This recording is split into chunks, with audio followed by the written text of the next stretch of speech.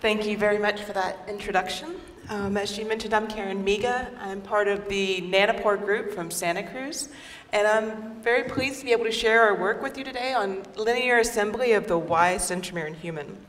So I think it's no surprise to anyone here that there's a new excitement in the genomics field for long reads, and when I say long reads, I mean reads that span tens of kilobases to hundreds of kilobases now, affordable high sequence coverage, and also very incredibly long sequence assemblies with very high N50s.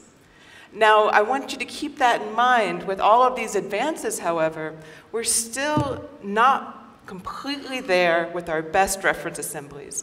And I'm going to even stress for the human reference assembly when I'm talking about huge gaps that exist. For example, what I'm showing you here is that each human chromosome assembly has a multi-megabase gap that is found within each region that assigns to a centromere or pericentromeric region. Now, over the past 10 years, we've had a lot of advances with sequence technology, longer reads, lots of diversity on how to treat genome assembly and complexity. And all of these really big involvements and sequence technologies have taken place almost strictly on the chromosome arm.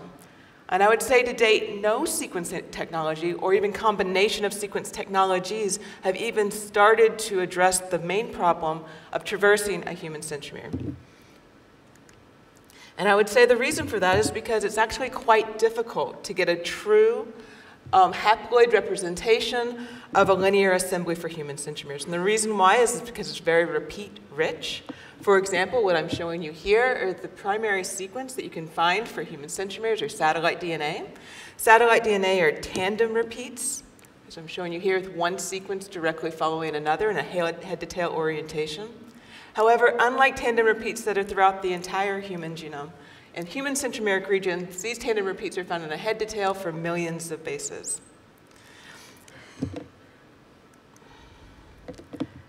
So one might assume that this is a challenge that would only take in the sequence reads as well as the abundance of the sequence, but I say that's a challenge we need to meet. And by addressing this particular challenge, what we're doing is we're actually meeting a very fundamental genomic milestone. And it's not only just to complete one human centromeric region, but that moves us one step closer to what I would say is the goal of genome assembly, which is to generate a telomere-to-telomere chromosome assembly. And perhaps just as important is this idea that by doing this, we're actually signaling that technology has taken a step forward and we're actually working towards closing the gap and aiming for a complete genome assembly. Before I move on, I want to go ahead and talk about the problems that we actually face when you're trying to do these types of genome assemblies. The basic problems I'm showing you here, for example, if you had tandem repeats that were identical to one another and they occupied a span of 100 kilobases, you would have on either side, which I'm highlighting in orange and green, unique sequences. And let's say you had a short read library, and I'm calling short reads 10 KB. And the reason I'm calling them 10 KB is because that's insufficient to actually span unique sequence. And as you all know, when you have these types of short libraries over tandem repeats, you end up with inferred assembly collapse or misrepresentation of the linear assembly. The clear way to bypass this, which I think a lot of speakers at this meeting are going to actually discuss, is the idea that you can use long reads that actually span the unique sequences, and therefore you get a complete representation or true representation of the repeats. And when you do this multiple times, you can sample and then go through and derive a high-quality consensus. Now, this is a very easy example compared to what human centromeres actually look like. We're talking about 10 times typically the size of this toy example that I gave for 10 kilobases. And here, 100 KB I would call a short read, because 100 KB is too short to typically span a lot of these unique sequences in order to enable assembly. Now, many of you out there might be thinking of a solution in which maybe there are unique markers that are within these particular sites that are useful for guiding this kind of overlap assembly strategy in human centromeres. And we do know that in human centromeric regions, there are insertions of transposable elements which can guide unique signatures, as well as actual structural rearrangements that take place within the repeat itself that can cause a unique, if you can think of it as a scar, as well as these single nucleotide variants. Now, studies in human centromeres would suggest that these single nucleotide variants are actually the most prevalent thing that's going to be useful for guiding these types of assembly, and that will require a very high quality or high accuracy for base calling.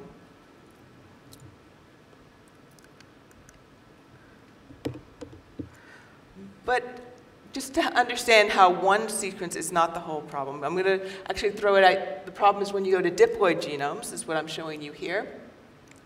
And so for one example, for the diploid genome, you have not only the same repeat on both homologous chromosomes, but on one maternally inherited chromosome, you could have a subset of reads, and on the other one, you have a subset of reads that map to the same repeat sequence. Now, the problem is phasing these reads so that you can begin to do some type of local assembly work, and that's incredibly difficult.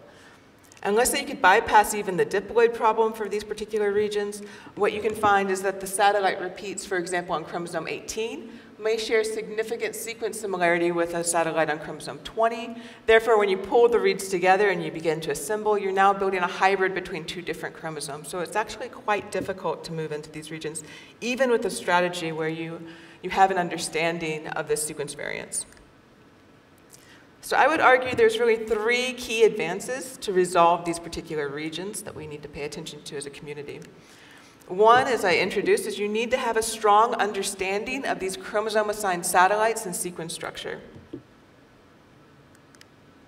Second, you need to actually have increased sequence throughput of long reads. It's not enough to get one long read. It's not enough to get 10 long reads. The throughput of long reads in order to traverse these regions have to be one of the major attributes that we're aiming for.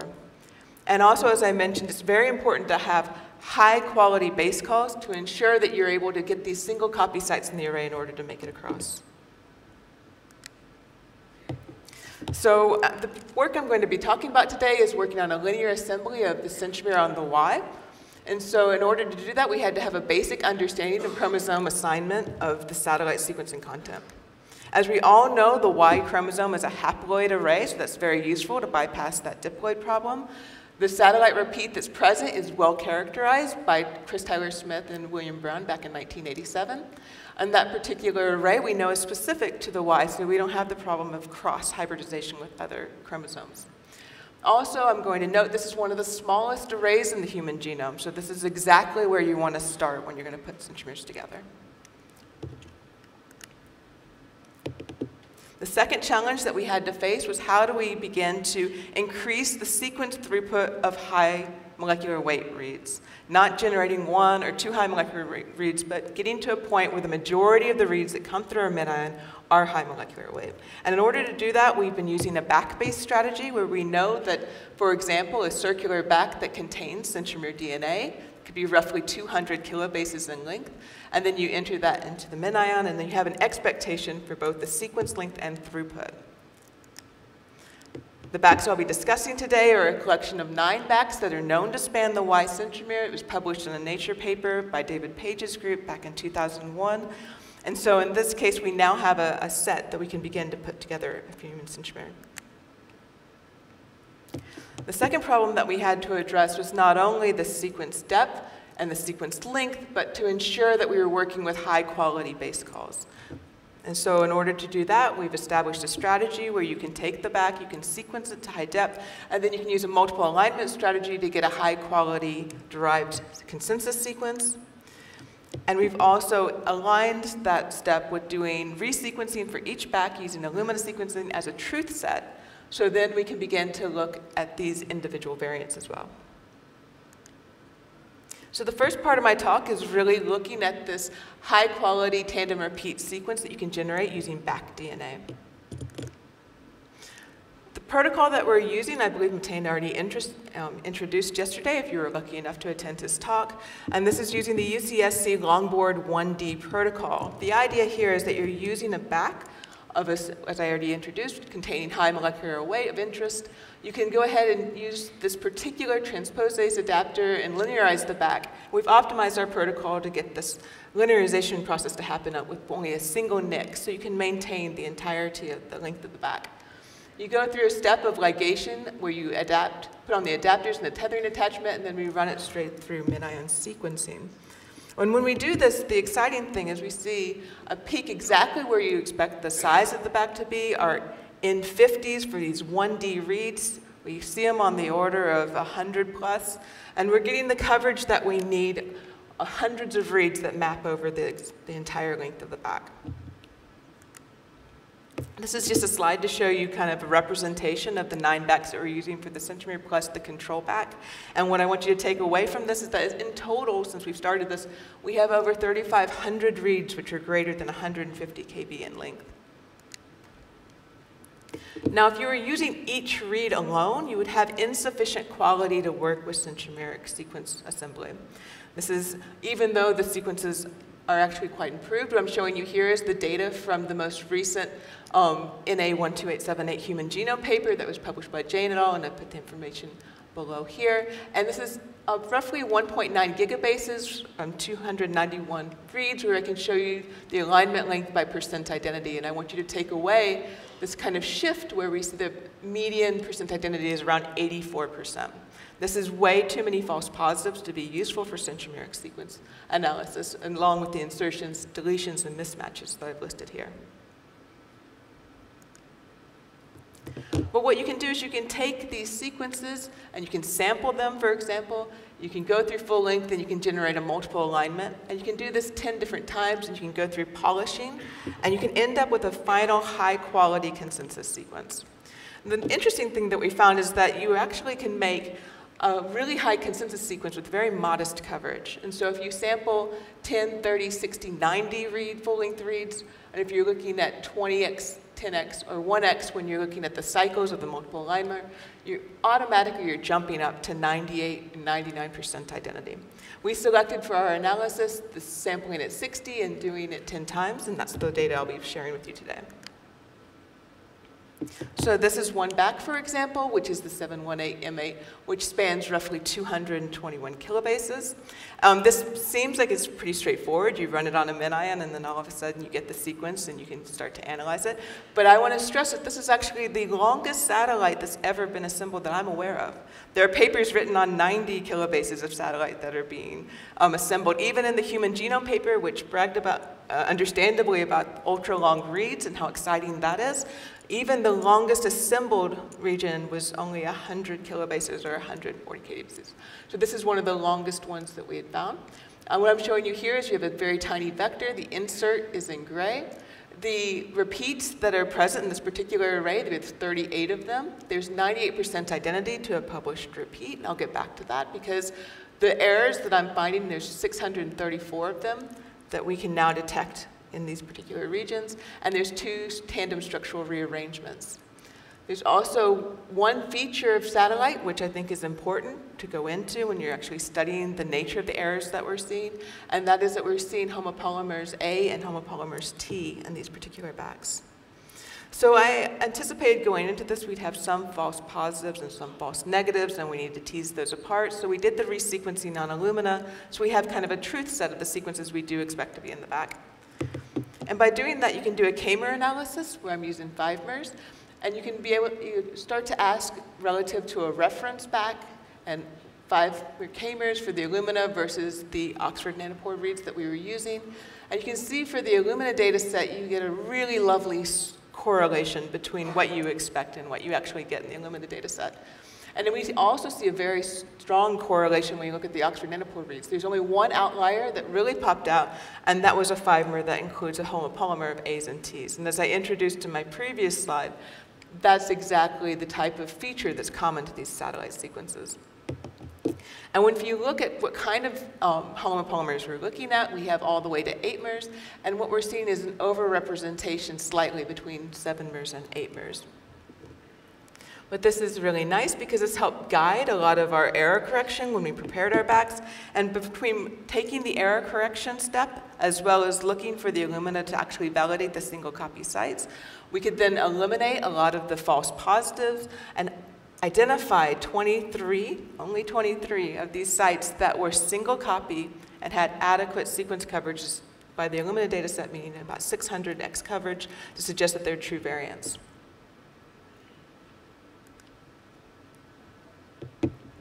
So by using this back, we can now begin to move into a stage where we're looking at the assembly of the centromeric array. And we can put it together and have the first representation of a human centromere. And so what I'm showing you here are the 9 backs where we use the informative markers and the structural variants to overlap them. When you put all of these backs together, you can derive a new consensus for the human centromere in this particular region, which is 346 kilobases in length. As I mentioned at the beginning of my talk, this particular array was anticipated to be a smaller array. And this is once again followed up with data from the 1,000 genome data set where you can go in and look at population matched samples, such as Western European, to see that this number is actually where you would expect to find. The RP11 library that I'm using, I should stress, is an R1b, or an individual who is associated with populations from Western Europeans. And so that is why we see this concordancy between Western Europeans and the size of this particular array. Also, if we look strictly, because it's Y, we have the advantage of looking at Y haplogroup data. And if you look at the R1b, I have 139 individuals, and the median for that particular array size is 350 kb, and the range is somewhere between 220 to 460. So we're definitely looking at the correct range of the size.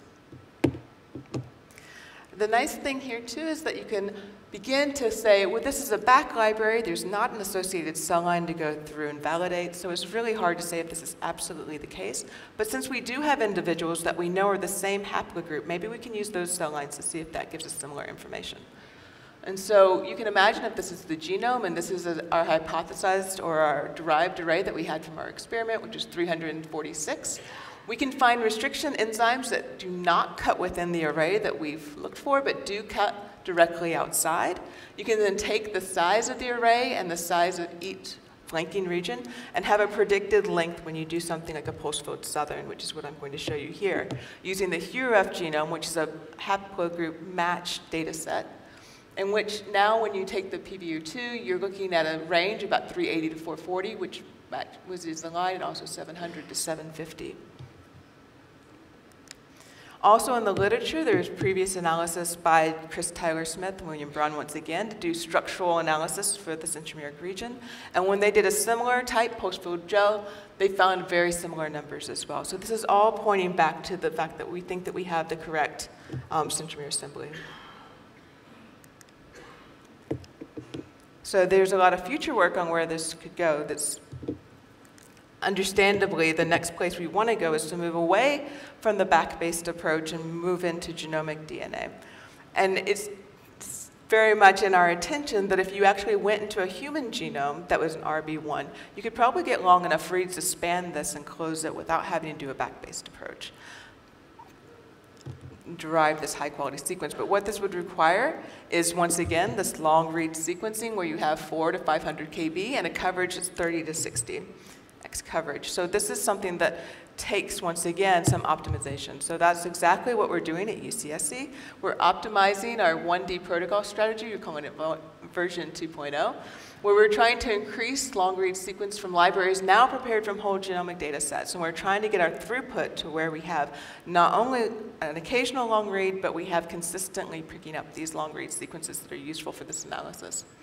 And also, I'm working with the computational group at UCSC to go through and improve methods to ensure the base quality are able to accurately call a lot of these single variants that are necessary to put the centromeres together. And I would say critical to all of this is as a key understanding of the constructions of the maps that are involved with satellite sequence content and structure. And that's something we're very specialized at UC Santa Cruz, is we've been generating these types of sequence databases now for almost 3 years. And so what I'm showing you here is the data that was used for the HuRef genome, where we characterized all the variants and all the satellite arrays for one particular genome, and those were the sequences that were included in HG38. And since that time, we've been working through several other individuals to understand their variants as well, and this is going to be key for how we begin to put these genomes together and understand the variants that are necessary for assembly. So with that, I'll go ahead and end my talk, but I want to go ahead and recognize some of the people who put a lot of work into it. This is Matane Jain, who's been doing a lot of the work with the MinION. Hugh, as well, has been working with the pulse field information so we can go through and size and make sure all of the backs are lining up. Mark Akeson's been wonderful for supporting this and being part of the team with the long read strategies. We have a lot of individuals who are pushing on the computational side of things to make sure that once we get this up and running, that we can go through and push through and start to do some major assembly through these regions. As far as Oxford Nanopore, we have Dan Turner and David Stoddard who've been helping with a lot of the resources that we've been using to generate the back libraries. The SynBacks were through a collaboration with David Page's group at the Broad Institute and through my previous advisor, Hunt Willard. I'd like to reference the human genome data that I used in one of my slides, and then this is the product information. And at this point, I'll be happy to take any questions. That was a really lovely, impressive talk. So just how long are the reads going to have to be to do all the centromeres? I actually don't kind of know the maximal centromere length. Mm-hmm. And is there any benefit in artificially introducing mutations somehow, in some step in between? Or, some of this continuity processing here is about working out how to create the markers. So is there a strategy that actually kind of artificially pops some things in there in some way? Have you thought about that strategy? So 2 questions. Yeah, they're great questions. I feel like every centromere you look at the human genome is churning with non-homologous recombination conversion, so the answer is going to be different on the variants for each one. And I think the targeted strategy is challenging for that reason as well, because you have to have something that's uniform or a directive for each particular array. But with that in mind, I say if you have a megabase-sized read, the average array sizes are 3 megabases. So you're getting to a point where you're going to find something at that point. So I feel like when I hear things like 950 coming from the Lohmann lab, I think that's extremely promising. The problem is also the diploid issue. So if you can span a complete centromeric region and you can get 3 megabase size reads, then we're good with diploids. But yeah, but until I think there's a lot of promise there. I think there definitely can be directive strategies that need to be in place, but I honestly think that with the resources, one can do it very soon. I think I saw in your plot the accuracy going down when you increased the number of reads in your multiple alignment beyond the 60 you spotted. What's going on?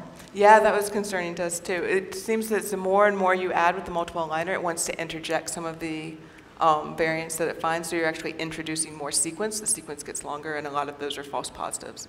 And so in that case, there's kind of a sweet spot that we're finding. And we did that with simulated sequences and also with a control back where we knew the reference sequence to more than just the vector sequence. So we've been playing around with that. I think that one of the things that is really useful with working with the computational lab at UC Santa Cruz is optimizing that multiple alignment step to see if we can actually get a little bit more robust. But we had such luck with doing it the other way, with taking this kind of sampling approach, that it wasn't necessary.